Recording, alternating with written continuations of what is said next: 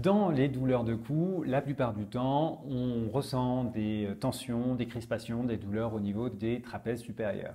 Trapèze supérieur, tout le monde sait ce que c'est que ce muscle.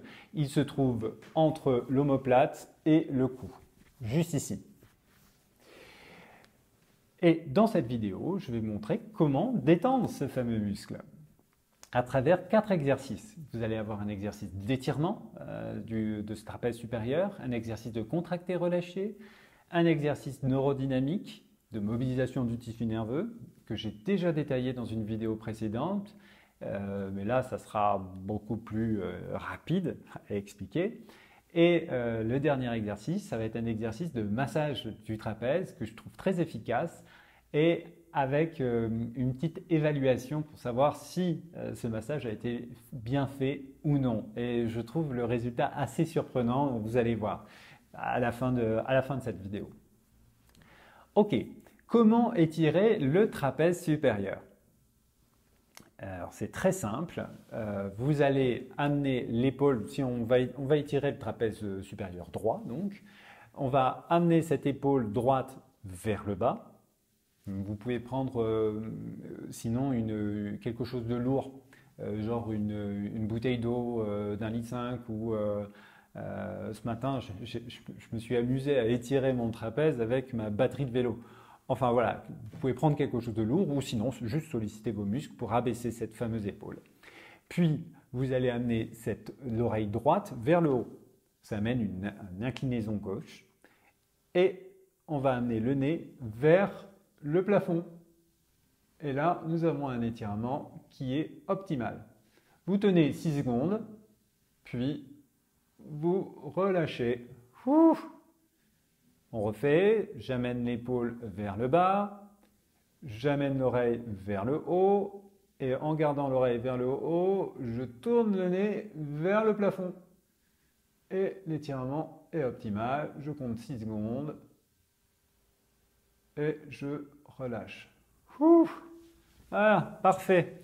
Tout ce qui est répétitions, séries, vous le retrouvez dans la description de la vidéo sur YouTube ou sur le site Dos et Posture avec l'article en question. Le contracté relâché, c'est ultra simple. On amène les épaules vers les oreilles, puis on relâche d'un coup. On associe ça avec la respiration. Donc j'inspire, j'amène les épaules vers le haut. J'expire, je relâche brutalement. Ah, voilà. Encore, j'inspire.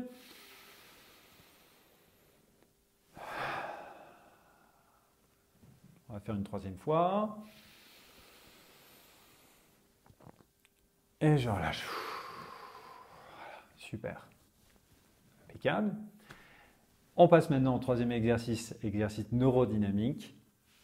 Quand vous allez amener les épaules vers le haut, je vous invite à regarder votre nombril.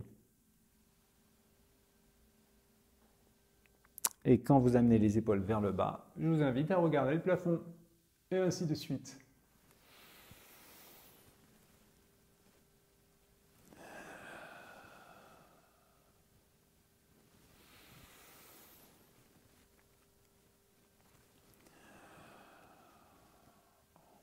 Vous allez voir, ça fait vraiment un bien fou. Là, ça me détend nickel. Dernière chose, le massage, le fameux massage du trapèze. Je vais vous montrer pour le trapèze droit, après vous faites en miroir pour le trapèze gauche. J'amène mon bras en dehors de ma chaise, je le laisse suspendre et je vais choper le muscle trapèze supérieur et je vais essayer de trouver l'endroit qui fait le plus mal. Et je vais appuyer dessus. En même temps que vous appuyez, vous allez faire un mouvement au niveau de l'épaule. Alors, je ne sais pas si vous voyez, mais ce n'est pas ma main qui bouge, c'est mon épaule.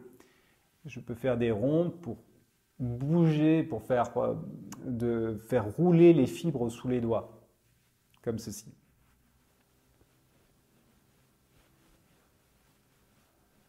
Alors, il ne faut pas avoir peur d'y aller. Hein. On va chercher.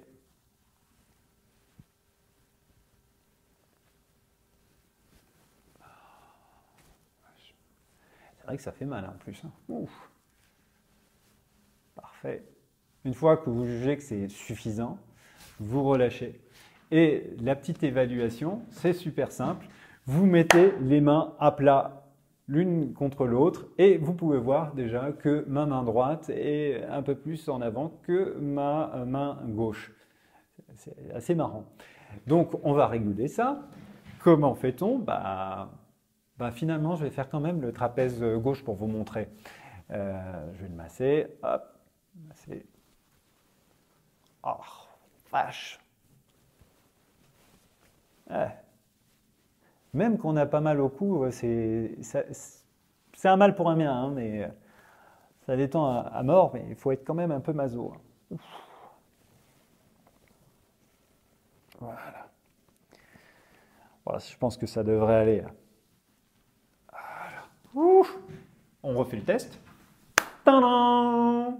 Voilà, vous voyez, les mains sont bien à plat l'une contre l'autre, quoique je devrais encore travailler un peu sur mon trapèze gauche, mais j'ai fait ça rapidement pour pas que mes vidéos soient trop longues. Bien, et ben c'est terminé pour ces exercices sur les trapèzes. La prochaine vidéo, ça va être sur la mâchoire. À la prochaine, ciao!